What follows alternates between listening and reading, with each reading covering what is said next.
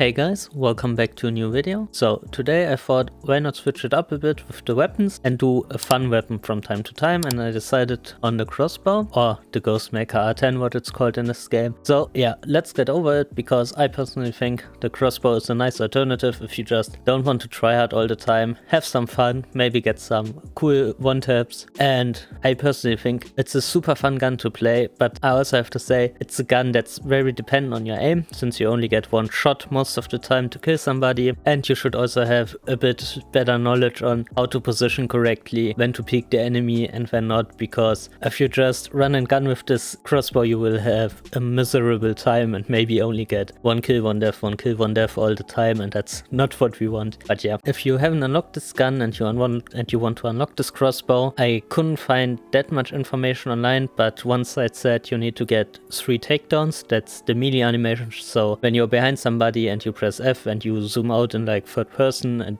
you can watch the takedown, you need 3 of those, and you need 25 headshots. It only said 25 headshots, so I'm not sure if it's really just with every gun just get 25 headshots, or if you actually need to get 25 headshots with like a sniper rifle or something like that. But if you want to find out, you can easily hover over the crossbow in your weapon section before you search for any game, and it will tell you what you need to do. So now with that out of the way, let's get into the stats. So since we are talking about a crossbow and not a gun, we don't have any special ammunition, we just have bolts, and we have basically 3 bolts. We have your standard bolt, we have an explosive bolt, and we have a bolt rack that's basically a standard bolt but in a 5-round magazine. And first of all, I have to say the bolt rack is completely useless. Yes, you can one-shot, but only up to I think 5 meters or something. After this you need 2 shots or a headshot for 1 shot, and since most gunfights will be like at minimum 6 meter distance, you will only get hit markers with this, so I won't be covering it. As for your standard bolt, pretty simple, up to 29 meters, it's a 1-shot. Doesn't matter if you hit the head or if you hit the chest, but the only problem we have with the standard bolt is that it only does 110 damage, meaning if the enemy wears armor, you have quite a problem, and I ran into this problem while playing the crossbow Redacted quite a few times, and honestly, that's kind of frustrating, so I wish they would just make the crossbow 120 damage so that it's more consistent. But yeah, up to 29 meters, 110 damage. After this, it falls off between 30 to 39 meters down to 60 damage. But since we have a 3x headshot multiplier, the crossbow is always a 1-shot to the head. So if you have the aim and you can do it, just aim for the head. Even if they're like 100 meters away from you, you will still 1-shot them. So the other option you have is the explosive bolt, and here it's pretty simple. If you stuck to somebody, you do 37.5 impact damage, and the explosion does 95 damage, meaning 132.5 damage total, meaning you one-shot everybody even if they wear armor. And it also doesn't matter if you hit them in the legs or the chest, they will always die. But what you need to know with the explosive bolt is that it's not exploding instantly when you hit them. So you stuck them, then it takes I think 1 or 2 seconds, and then they explode. What this means for your playstyle is that you can't just run around the corner,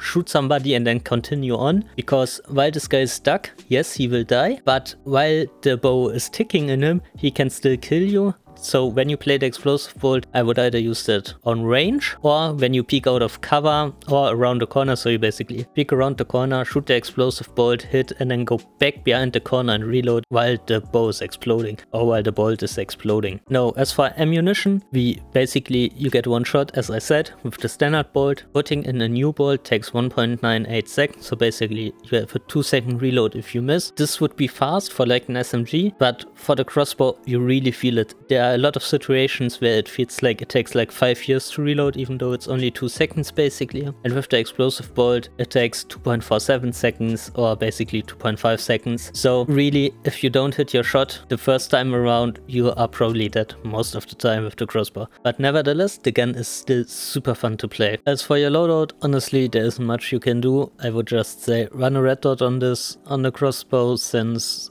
yes, you can one-shot people on range, but since the bolt travel so slow and fall down so fast, it's not really worth stretching out the ranges with the crossbow. As for your ammunition, standard bolt in the first slot, since that's what we will be using most of the time, and explosive bolt in the second slot. And I also have to say, for the explosive bolt, Irish's IPS stops the explosive bolt. So if there are a lot of people together, you sometimes might think, hey, it's a nice idea to use the explosive bolt, but they usually have an Irish, so you're better off just using the standard bolt. Now as for your underbarrel, since it's a single shot weapon, you don't need any accuracy or recoil control or anything, so I usually just go with the MGA laser sight for the improved hipfire. But I also have to say, even though you have improved hipfire with the laser and you can hit some shots with it, I think you can also see it in the background gameplay, the gun is still for some reason quite inaccurate, so if you're not really standing inside of the enemy, I would just take the few milliseconds more and just ADS. And for your barrel, you can't equip anything, so it's just this factory barrel. Now, as for your loadout, I would advise you to run the crossbow on Falk. The main reason is with the crossbow, you need to get close, and since you only have one shot all the time, this basically means that you will inevitably take damage from the enemy just by being so close and being basically reloading constantly. This gives the enemies more opportunities to shoot and you and deal damage to you, so you want a consistent amount of healing all the time. And with Falk,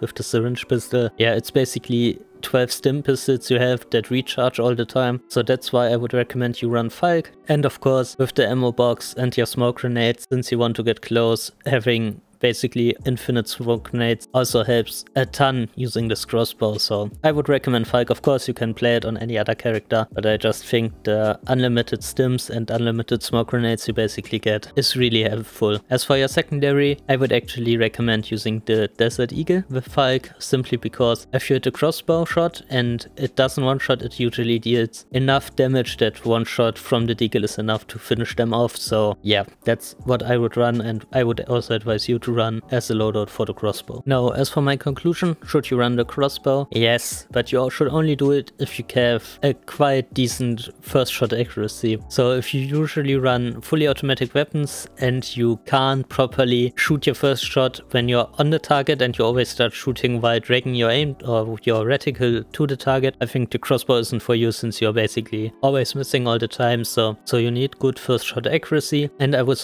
also recommend using the crossbow when you know how to play the maps, because the worst thing that can happen with your crossbow is you overextending too far, killing one and then basically dying because it takes you like 2 seconds to reload, and in a time the enemies like turned around and started shooting at you and you just die. That's also not a fun experience. But if you have a good first shot accuracy, you know how to play around corners and around cover, then it's super fun to play. It's something that is not really sweaty. You can still get high kill games. I think the last game I had around like 80-90 kills. It's not what I usually drop with fully automatic weapons, but it's still a lot higher than most of the people in the lobby dropped, so you can still get kills with it. It's super fun to play, and also what I think is very important, the crossbow feels really satisfying to play, especially when you land like long range headshots or even close range when you kill like 2-3 enemies, even 4 in a row, because you perfectly time when to reload, how to weave in and out of cover. It's a super satisfying weapon, super fun, and you get all of this without being like a super sweaty weapon, because honestly, if the enemy complains that you are playing a crossbow, then you did everything right. But yeah,